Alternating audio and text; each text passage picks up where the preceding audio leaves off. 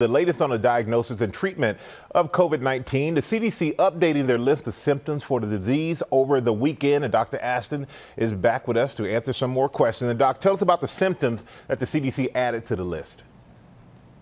Well, Michael, remember initially the symptoms were basically fever, cough, shortness of breath. Now I want you to take a look at this list because the CDC has added 6 more, ranging from chills to shaking chills. We call those rigors, muscle aches, headaches, loss of smell and taste, a sore throat. Again, we can think of this as a work in progress. This is evolving as we've learned more from case reports and doctors taking care of these patients.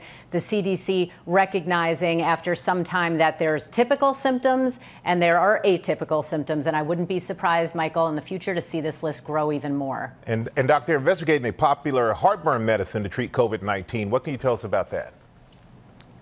Well, very, very early stages. This is not ready for prime time yet, but it's a drug called famotidine. When given 9 times the regular strength in intravenous form to critically ill patients, the thinking is that it works on some enzyme that the virus uses. So far, through a very kind of global infectious disease detective work process with experts from Boston and China and Northwell System in New York and the Department of HHS, all working together to test this. Again, results not out yet, but we will be following it.